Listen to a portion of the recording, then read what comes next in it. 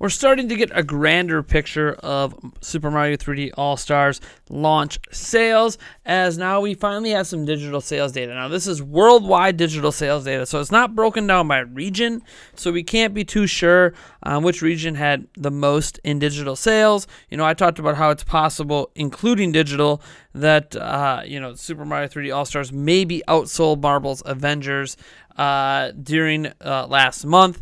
But, that's less important for Nintendo anyways than overall sales. And all this data comes from SuperData's monthly report. Now, SuperData does a monthly report of digital game sales. That's what they cover. They don't cover physical, so they're not here to be the MPD or anything else. They cover worldwide digital sales.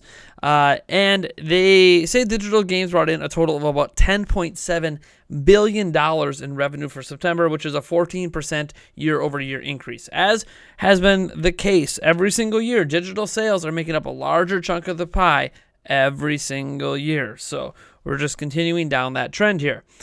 This was driven by an increase across all platforms. This includes mobile.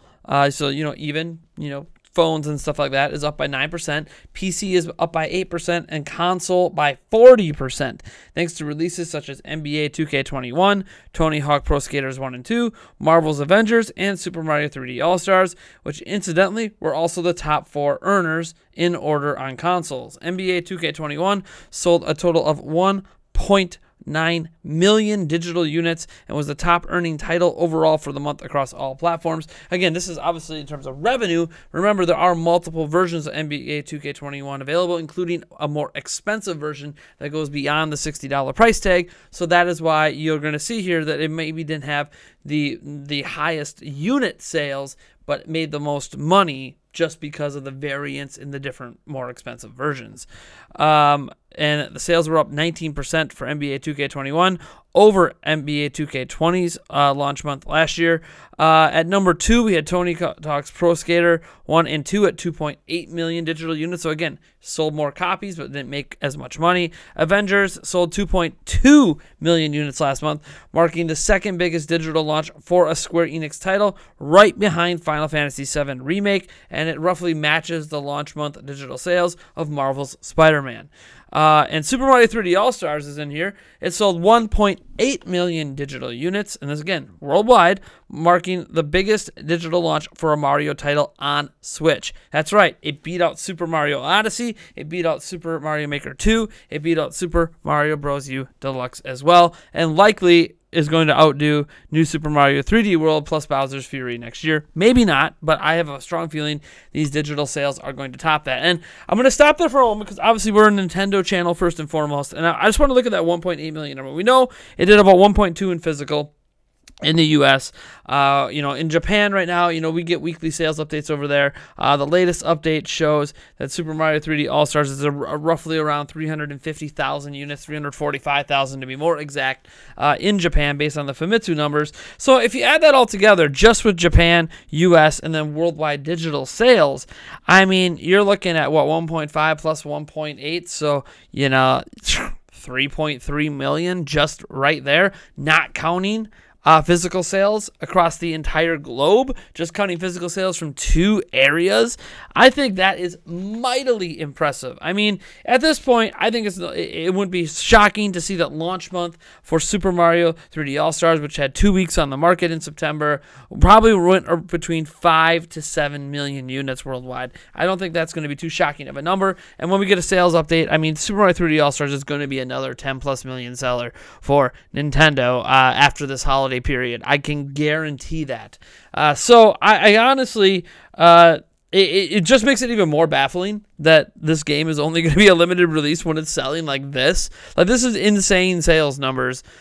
To only have this as a limited release, it just seems pointless at this point. Like, it's selling so well. It's going to be in the top 10 selling Switch games, period. How do you do this to this game, to this collection? I understand that some people might be upset about these sales numbers, hoping that more people would boycott it because they didn't do enough, but I mean, it's unquestionably a massive, massive hit. All right, so it is what it is. Not everyone's going to get what they want out of this. I know some people are upset, as well about NBA 2K21 outdoing NBA 2K20. Let's just be honest about NBA 2K. Yes, there was that ad snafu where they forced ads in. They apologized, said that wasn't intended. I don't know how it wasn't intended, but whatever. The point is, NBA 2K, love it or hate it, which I tend to really enjoy the NBA 2K games. I don't like some of the microtransaction stuff they do, specifically in the single player. It's really upsetting when you see forced microtransactions in single player. Granted, you don't want it to affect multiplayer, but I mean, the way that it affects story mode, it makes it so hard to get your character to even be a decent NBA player, let alone a stud, over the course of a 15-year career. It's pretty insane. But I gotta say, regardless of that, NBA 2K is a pretty great game every year. They don't have the same controversies like Madden does, where Madden is busted for not changing anything, for not doing anything, for reusing assets, for not being impressive. I mean, guys, did you see the next-gen trailer for NBA 2K21? Like, my God, they, rebuilt the game for next-gen. NBA and 2K does a fantastic job with this franchise, actually pushing it forward year over year. Just not true with other companies like EA for some reason. That being said, let's get into the rest of this because we do have some PC stuff on here. We don't do enough talking about PC, and I actually do want to pick this game up because I'm really big, really big into strategy games. But on PC, Crusader Kings 3 sold 1.1 million units, setting a launch record for PC strategy games and reaching number 5 on the PC charts. I really want to check it out. I've heard a lot of really good things about it. Tonight, I'm going to be live streaming over on Twitch for those interested. We're not going to be playing this. We will be playing on a PC, but we're going to be actually playing Phoenix Rising, Immortals Phoenix Rising.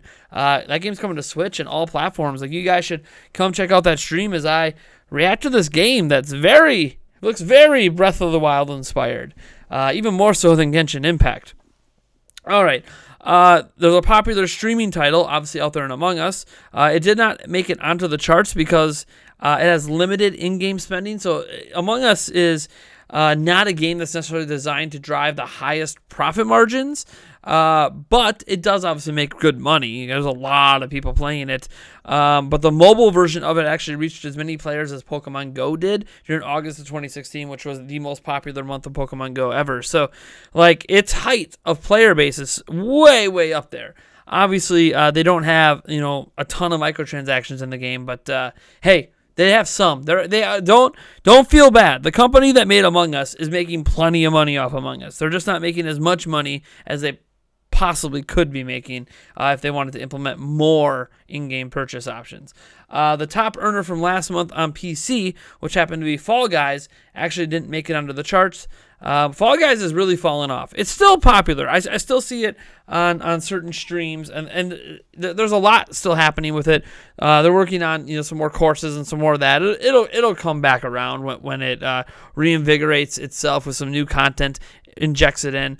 But right now, Among Us is the hot commodity. That's eventually going to fall off. Another indie game might take over. Fall Guys might bounce back. You just never know. The staying power of these games are kind of all over the place. Everything wants to be Minecraft, where it just doesn't go away. Even Fortnite seems to almost have entered that Minecraft territory, where while Fortnite isn't at the heights it once was, it's kind of settled in. Like on Twitch, you always have between 90 to 100,000 people watching others play Fortnite. So clearly Fortnite has established itself as a top streaming game, and it's going to stay there despite the mobile controversy. But yeah, I think it'll be interesting to see how long Among Us stays up in that upper echelon of streamed games anyways. And obviously if they start to implement any more microtransactions in there so they can make a bit more money off of this massive success they have at their hands. I mean, they're definitely not making Pokemon Go money, not even close. All right, so that's it. I think that's the grand total mix-up of all the digital sales. Again, courtesy of SuperData's monthly report, which was broken down and shared by GameIndustry.biz. GameIndustry.biz is a great place for this kind of information because SuperData doesn't necessarily have a massive public presence with this data. It's kind of all behind the scenes. So I'm really glad to see that a website was able to bring this forward so we could talk about it.